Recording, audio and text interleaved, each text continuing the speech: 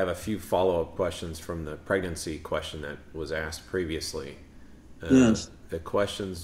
Two questions that came up a few times. One is, does a baby need carbohydrate to grow in the womb? And the other one is, what is the target A1C of the mother?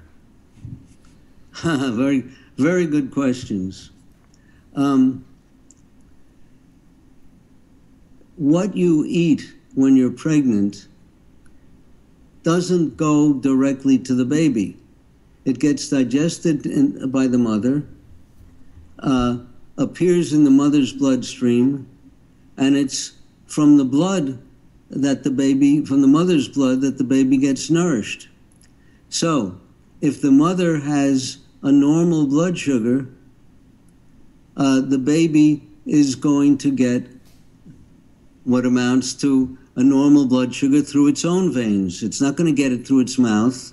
And as it happens, once the pregnancy has proceeded, I believe, beyond the first trimester, the average blood sugar of mothers non-diabetic mothers is about 65 milligrams per deciliter.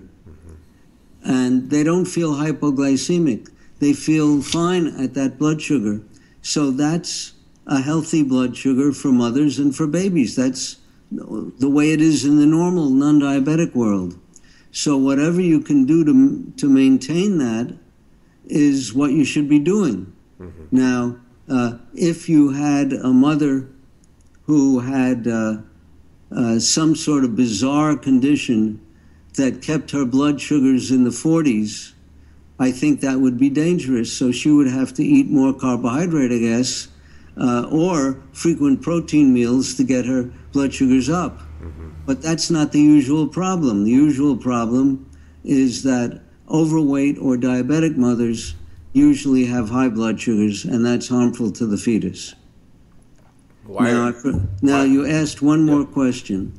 Well, I forgot it. I asked about A1C, but if the blood sugar is 65, then that's sort of a corresponding normal A1C in the 4s, right?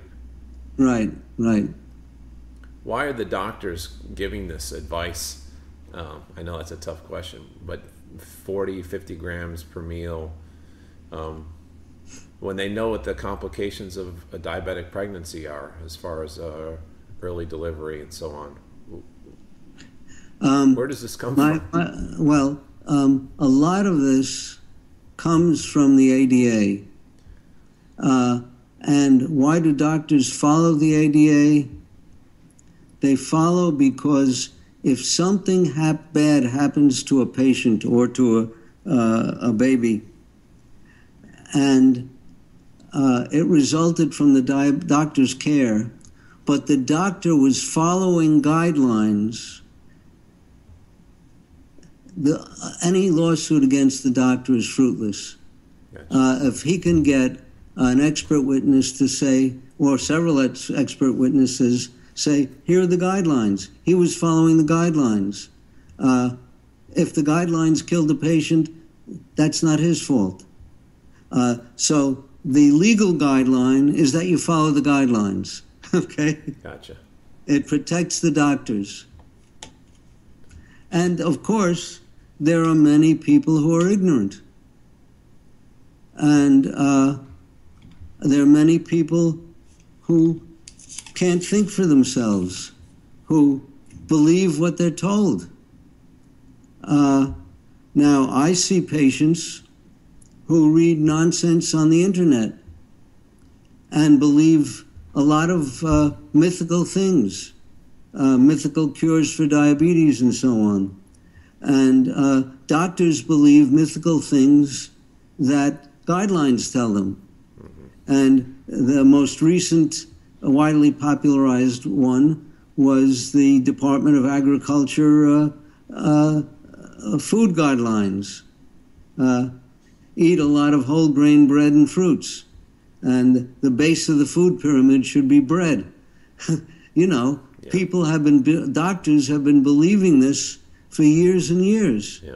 So there may be a few of them who adhered to this because they're protected by following guidelines, but most of them believe this because they were told it. Right. You know?